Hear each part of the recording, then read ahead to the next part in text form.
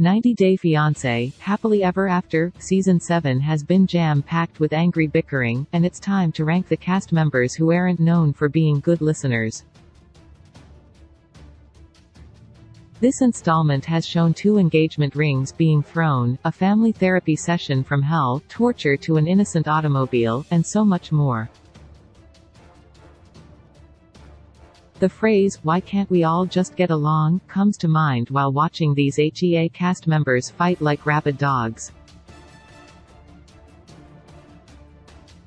One of the biggest problems that many of the 90-Day Fiancé, Happily Ever After, cast members have is that they do not know how to listen.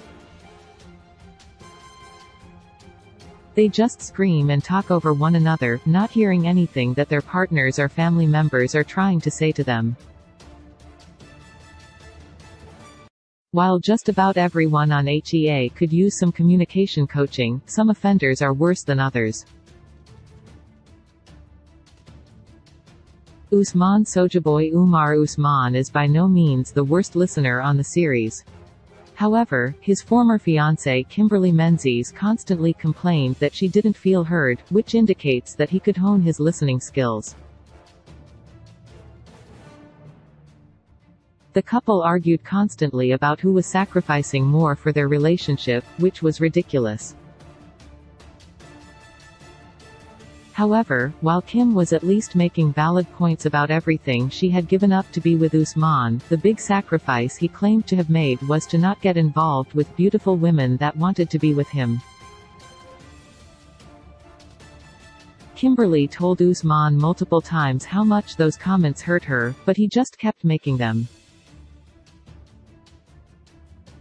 Andre Castravet. There is no doubt that Libby Potthast's husband Andre has some of the best one-liners on the show. However, some of these memorable quips are made when he should be listening instead of talking.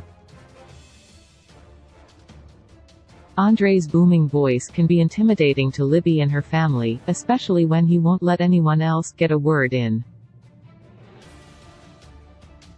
At a family counseling session, the therapist had to bring out a ball for people to hold when they wanted to talk, because the whole family just kept shouting over each other. The moment Libby held the ball, Andre was yelling, "Give me the ball." He just couldn't stand to sit there silently, and not interrupt when other people were talking. Angela Deem. Hands down, Angela is the worst listener on HEA. Angela's abused fiancé Michael Alasanmi can't get a word in edgewise while she is in his face, yelling at him, which is most of the time. She will ask Michael questions, and before he can respond, she will yell at him again. This means that he never has a chance to explain himself. When he does manage to eke out a few words, she twists them around to suit her own purposes. No one can tell Angela anything that she doesn't want to hear. This is too bad, as she would benefit from listening to what's being said. Good listeners can sit silently and absorb what someone else is saying to them.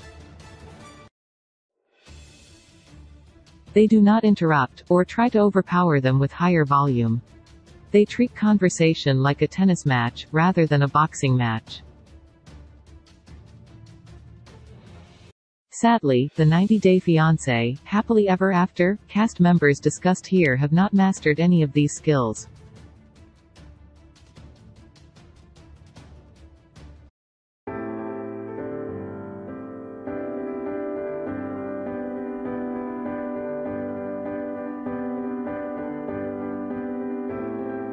When I say